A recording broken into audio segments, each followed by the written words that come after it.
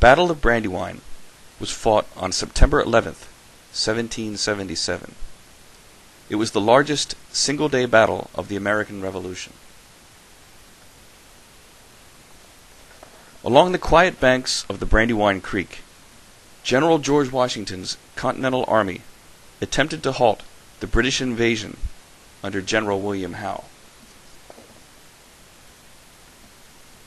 As Howe marched his army from Maryland toward the colonial capital of Philadelphia.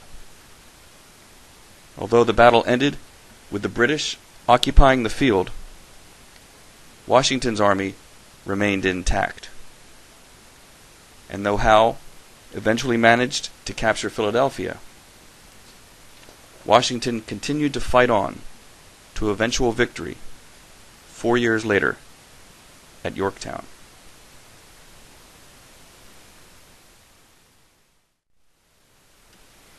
In order to understand the British war strategy in 1777, we need to go back to the beginning of the war 2 years earlier.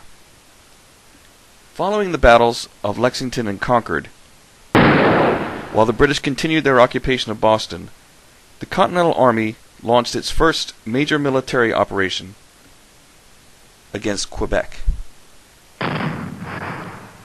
Unfortunately, the invasion failed, and the Continental Army was driven back in a blinding snowstorm by the Canadian militia, dashing any hopes of Quebec becoming the 14th colony. In 1776, the year before the Battle of Brandywine, after an almost year-long siege, General Washington and his army managed to successfully drive the British out of Boston. But the British, now under General Howe, moved south, and after the Battle of Long Island, they managed to occupy New York City. So this is the situation in the spring of 1777. The British control Quebec and New York City, while Boston and Philadelphia remain in colonial hands.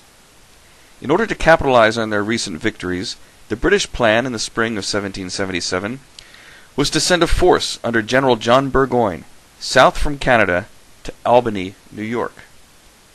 Meanwhile, General Howe was expected to march north from New York City to rendezvous with Burgoyne. The hope was that this maneuver would put Britain in control of the Hudson River Valley, cut New England off from the rest of the colonies, and destroy the American dream of independence. General Howe's cooperation was vital to the success of this plan. But British officials in London failed to provide direct orders to Howe. So, Howe was allowed to pursue his own agenda, which focused on capturing the colonial capital of Philadelphia. The land route, however, was blocked by Washington's army, who controlled most of New Jersey.